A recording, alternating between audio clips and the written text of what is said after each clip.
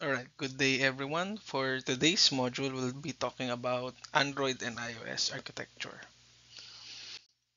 So the discussion points here include the Android architecture and the iOS architecture. Okay, so this will help us understand uh, the building blocks of each of the operating systems used um, in mobile devices, specifically smartphones, and then later on we can associate it with the different security issues and controls that are in place. All right, let's go to the Android architecture. So, um, let's talk about the platform. Now, the Android software contains an open source Linux kernel that is used for the different flavors, having collection of a number of C and C++ libraries which are exposed through an application framework services. Okay, you have your Linux kernel as your core operating system functions for your smartphones. And then you will see this in a lot of the references and um, uh, some of the important reading materials and references that we will be having when we talk about Android. So this is what we call the Dalvik Virtual Machine or the DVM, which provides the platform for running an Android application. So it's always the Dalvik. So the main components of an Android architecture, so you would see applications, application framework, Android runtime, platform libraries, and the Linux kernel. So it's similar to understanding operating systems wherein there are layers, starting from the one that the the users directly communicate with or interact with, like the applications, and then going further near um, the core or in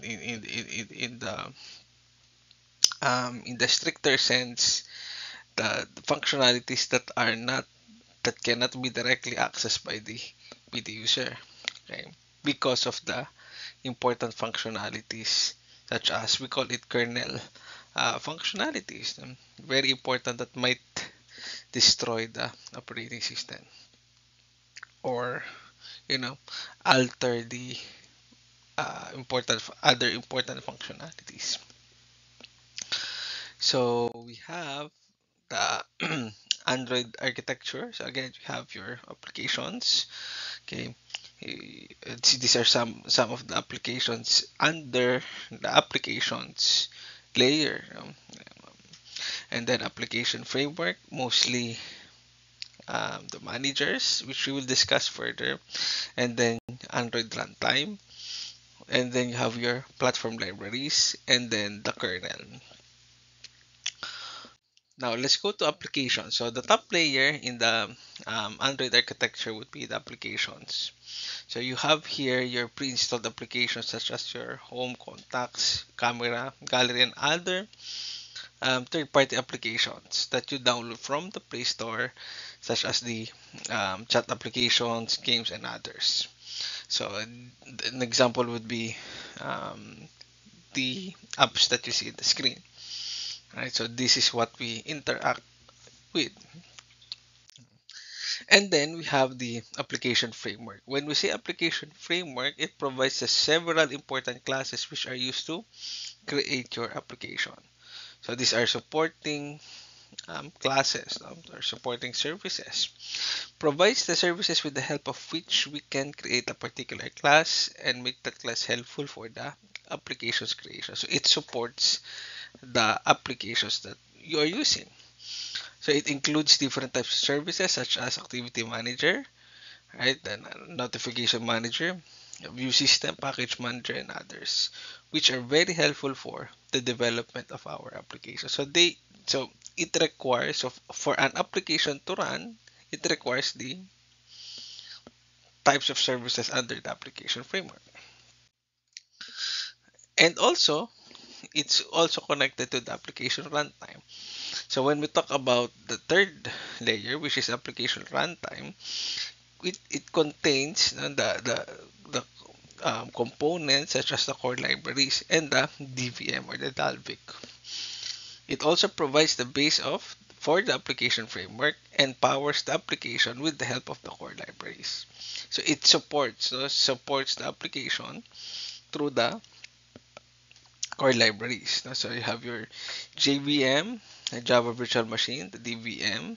Okay, the DVM is a register-based virtual machine specially designed and optimized for Android.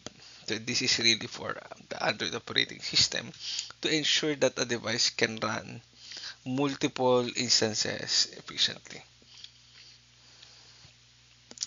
And we can see this. So when we talk about instances, we talk about how many um, how many applications can it handle at a given time, and without affecting the performance drastically, and so on. And then the next would be the platform libraries. So it includes the platform libraries, okay, includes the various C and C++ core libraries and Java-based libraries such as the media, your graphics, service manager, OpenGL, and so on to support for Android development. So you have your media library, which obviously supports your play and record and video. Okay, so audio and video formats. Your Surface Manager, so it's responsible for the display or the output. And the SGL and OpenGL, okay, both cross-language, cross-platform application program interface or APIs that are used for your graphics. So your audio and video, your output, your display, and your graphics. So it's handled by the platform libraries. And the last would be the Linux kernel. So the Linux kernel is the heart of the Android architecture. We know this in our operating systems, modules and classes. It's the kernel that's the heart of the operating system. So it manages all the drivers such as display drivers, camera, Bluetooth, audio drivers, memory drivers, which are required during the runtime. And it handles the core operating system services and activities such as your security, memory management, the process management, the network stack, and the driver model. So these are um, the core, the actually the building blocks of the operating system. Right, so these are all found in the kernel. That's why, as what I've mentioned in the previous slide. So from application, wherein there is a direct interaction with the user, when you go further away, it's going to be less and less interaction because the services and the activities that are done by the other layers that are farther from the application would be very, very critical and may impact the performance and the stability of the operating system. That's why we don't want um, a, a big amount of user um, interaction with this now. So that is for the Android architecture. So let's now go to the iOS. So let's go to the architecture of the iOS operating system. So the mobile operating system is developed by Apple for different smart devices such as iPhones, iPads, and other mobile devices. Similar to Android, it is layered based.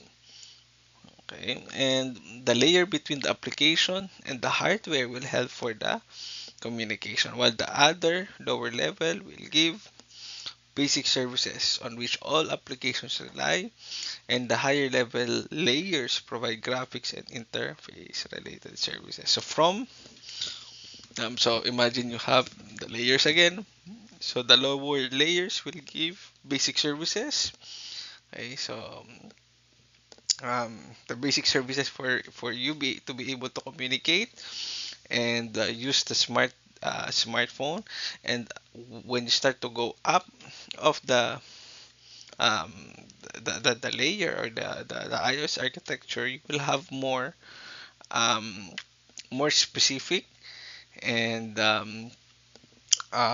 yeah, more specific services. So, okay, and usually this can be optional. Like for example, when you talk about high-res graphics, of course, it will the smartphone will still work even if you don't have um, high-res graphics, as long as you can see the images, right? So um, that's what it means. So from the necessity, okay, or the necessary services to okay, the more on the um, more on the improvements or add-ons. Okay, so most of the system interfaces come with a special package called a framework. So you associate iOS with frameworks. So when we say a framework, it is a directory that holds the dynamic shared libraries such as A files, header files, images, and helper apps that support the library. Okay, so each layer has a set of frameworks that are helpful for developers. So you have your so in your iOS architecture, so these are the layers. So you have your core OS, core services, your media layer, and Cocoa Touch or the application layer. So there's also an application layer here. So but let's start from core OS. So when we talk about core OS, so the iOS technologies are built under the lowest layer, which is the core OS, which include core Bluetooth framework, external accessories, accelerate framework, okay, so security services, and local authorization. So core OS similar to the kernel, right? And then when you move to the core services layer, so you have your important frameworks that are present in the core services, which helps the iOS operating system to cure itself and provide better functionality. And it's the second lowest layer in the architecture as shown in the previous slide. So what are these core services? You have your address book, okay, which includes contact details of the user, your cloud kit. If you're going to move your data between the app and the iCloud, you have your core data, okay, so the technology that's used for managing the data model. Okay, you have a model view controller. You have your core foundation, which is data management and service features for iOS. Your location, core location, okay, to determine where you are based on the location and your heading information. The motion, core motion framework, or your all the motion based data that you have, and the foundation framework, which is basically Object C, covering the many of the features found in this framework. So core services. What else? You have your health kit, which handles the health related information, assuming you're using one. And for some of the smartphones now it's built in. You have your home kit used for talking with and controlling connected devices, okay, in your smart home.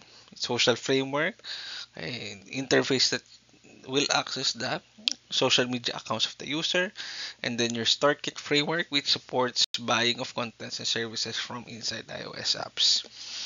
And then have your media layer, enables all graphics, video, and audio technology of the system. So similar to Android as well. You have the 100 media. Okay, so all of your um, graphics, video, and audio. And it's important to note that iOS is investing a lot of technology to improve graphics, video, and audio. Okay. So what are your Media framework. So again, it's all about the framework. So you have your UL kit, okay, which is for designing images. You have your core graphics, which supports 2D vector and image-based rendering, and it is a native drawing engine. Your animation, core animation, which is used for animation, experience of the apps in iOS. You have your media player, okay, so you have your support in playing your playlist and syncing them to Apple's iTunes library. And then your AV kit. Okay, so this is for audio and video. You have your OpenAL. So again, for audio, core images, which is for images or motionless images.